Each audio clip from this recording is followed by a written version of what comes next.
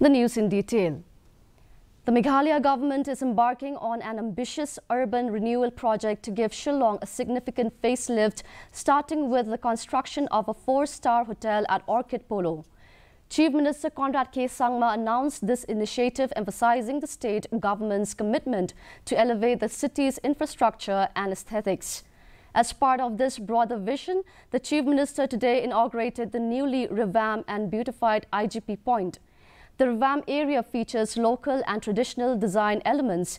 Additionally, a flower bed made from repurposed soil sourced from Martin has been added, underlining the state's focus on sustainability in urban development.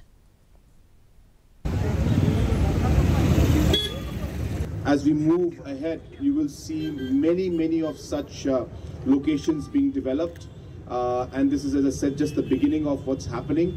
And you will see slowly and steadily that all the junctions will be beautified in this manner so that it creates space for people to be in. But I also would like to inform you that we have just finalized for a 4-star hotel to be put up in Orchid, Polo.